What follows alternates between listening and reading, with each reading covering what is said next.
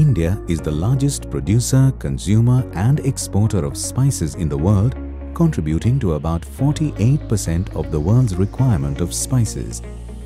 With the growing local and global demand for spices, there are several issues to be addressed regarding food sustainability, traceability and safety standards. While food safety concerns can be managed through modern processing technology, contaminants, pesticide residues and toxins remain important issues.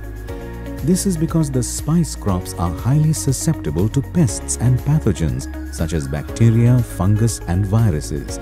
When these are consumed without further processing or in ready-to-eat products, they could heavily affect the food safety. Farmers often use chemical control methods like pesticides, which seem like a faster, effective and economical solution. This, however, poses enormous health hazards to the farmers as well as consumers through the contaminants, pesticide residues and toxins. In this video, we will learn how to effectively control pests in spice production using integrated pest management. Integrated Pest Management or IPM is an ecosystem-based strategy that focuses on long-term prevention of pests and their control through a combination of techniques such as biological, mechanical and cultural practices before resorting to need-based chemical control. A well-defined IPM program is based on the three pillars of prevention, monitoring and control, which enables drastic reduction of the use of pesticides and minimizes the toxicity and exposure to such chemicals. Prevention involves adopting practices that can control the pest population. Monitoring involves regular scouting of the field and the crop to identify pest infestation before they cause economic damage. Control involves decisions on the most suitable strategy to be adopted based on what is economical, physically feasible, effective and least toxic. Let us understand the various control methods under IPM. Cultural control methods relate to the environment you prepare and maintain for the spices that keep the crop healthy, prevent stress and suppress pests. Here are some important practices to be followed under cultural control methods. Choose tolerant seed varieties and areas that are pest and disease tolerant or resistant and that adapt to the environment you are in.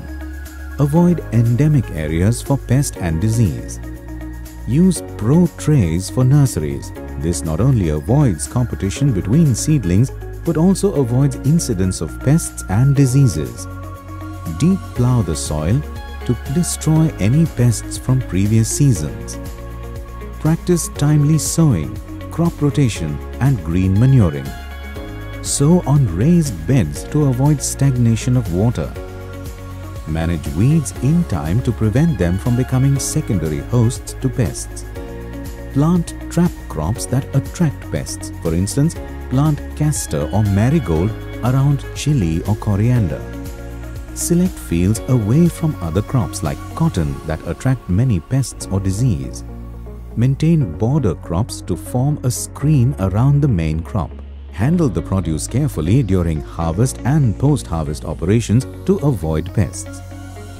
Biological methods use predators that feed on pests. Spiders and ladybird beetles, for instance, help to control shoot borers and rhizome flies on turmeric crop.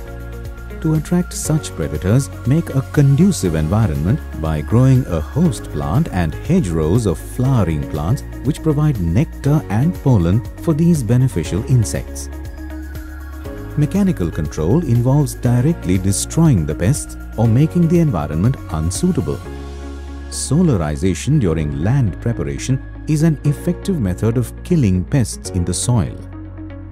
Use manual methods such as hand picking or destroying the infested plant.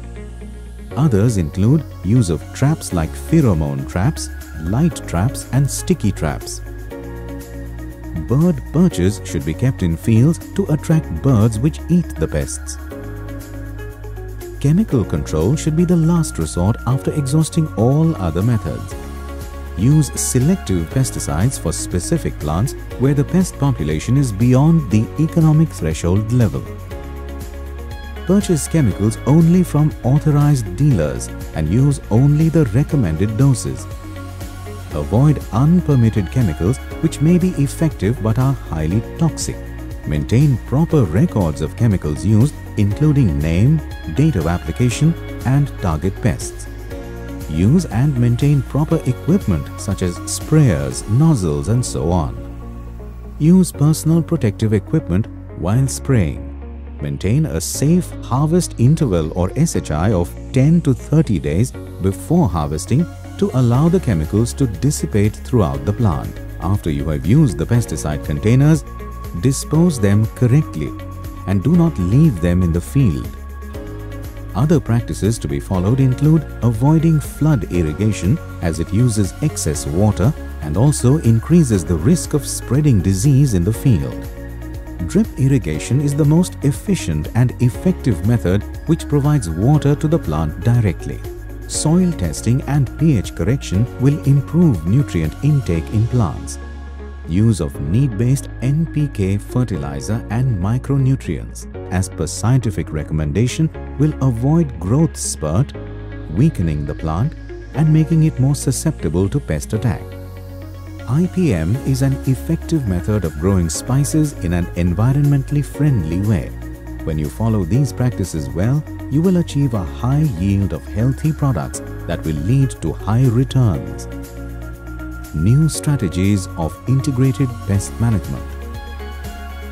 Intensive agricultural practices relying heavily on chemical pesticides are a major cause of widespread ecological imbalances, resulting in serious problems of insecticide resistance, pest resurgence, and pesticide residues in crops and the environment.